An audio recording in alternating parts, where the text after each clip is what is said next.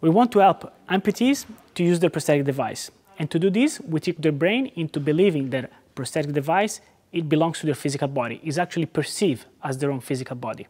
What's really new about our approach is that we can restore the perception of the phantom limb and make it grow into the physical device, into the prosthetic device, so that it fits the prosthetic device. For example, a person with an amputation at this level perceives his hands right at the tip of the stump, as if the phantom limb was shorter. And this alteration of the experience of the phantom can affect the usage of the prosthetic device and the embodiment of the prosthetic device. Our approach was to trick the brain through two senses, vision and touch. We administer neurostimulation in the nerve of the stump to elicit tactile sensation on the index finger of the phantom limb.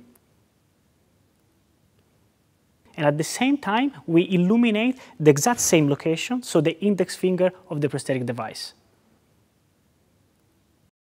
One of the important results was that extension of the phantom limb lasted not only during the stimulation, but also 10 minutes after the stimulation was ended. So the next step would be to test exactly the amount of stimulation we would need to make these effects permanent.